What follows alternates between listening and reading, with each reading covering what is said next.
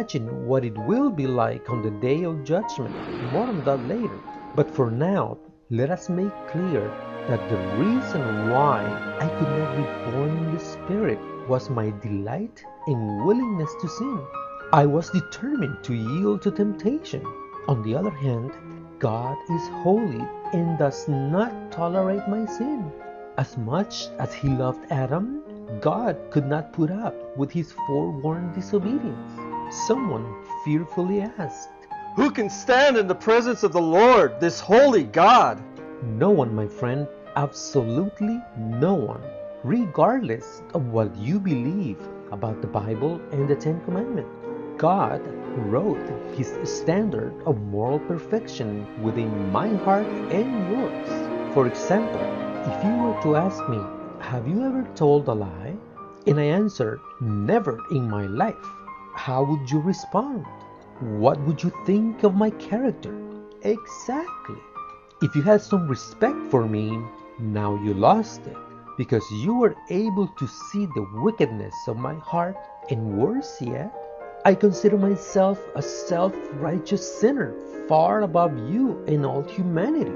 In fact, perfect, always telling the truth. I am fortunate not to live in one of those tribes in South America and also in Africa, where the chief tries a liar, a thief, or an adulterer with a hot knife. If I'm innocent, my tongue will be moist, seasoning my saliva. But if I'm guilty, my tongue will be dried and burned. Imagine a hot knife before my eyes. I would not dare lie to the chief. I would confess, yes, I did it. Who told these aboriginal tribal people that lying, stealing, and committing adultery are sins and should be punished by law? No one did. It was preloaded in their hearts by the Creator. Listen to the words of the Scriptures. God's law is written in their hearts. And here's one very, very important point to consider, my friend. The hot knife could force me to confess, but not to repent. Deep within my heart, I coveted that forbidden fruit, hoping God would not find out. And if He did, He would see it as a mistake, not as an act of rebellion. Unfortunately for me, people judge by outward appearance, but the Lord looks at the heart. Can you see now why Adam and Eve had to be driven out of the Garden of Eden? Their apparent small disobedience has grown big and strong, destroying many lives. God, in His love and mercy, wants to revive your spirit, to have that deep, close, and intimate relationship with you, just like in the beginning. But if you hold on to your naturally sinful heart, your spirit will remain dead, and only God has the power to bring it back to life. Only God has the power to transform your soul and change your heart. The fool says in his heart, "There is no God." Of course, there is no God for the fool, my friend. How can a dead spirit experience the living God? Listen to this account after Peter spoke to a multitude of people in Jerusalem.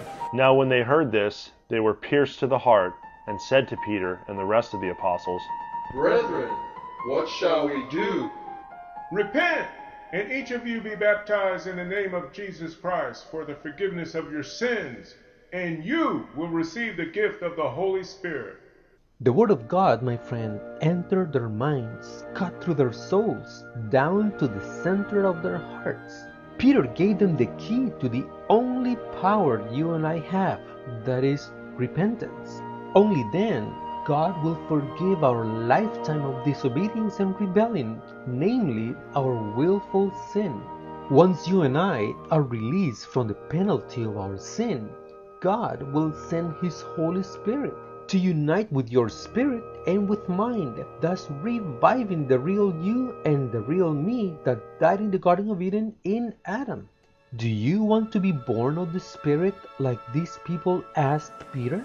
Or do you rather be the boss of your life? God is patiently waiting for you while there is time. not willing that any should perish, but that all should come to repentance. What happens after you die? It is appointed unto men once to die, but after this the judgment.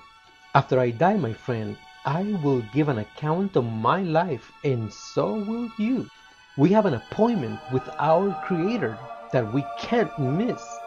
Those of us who were revived by the Spirit of God will spend eternity with Him.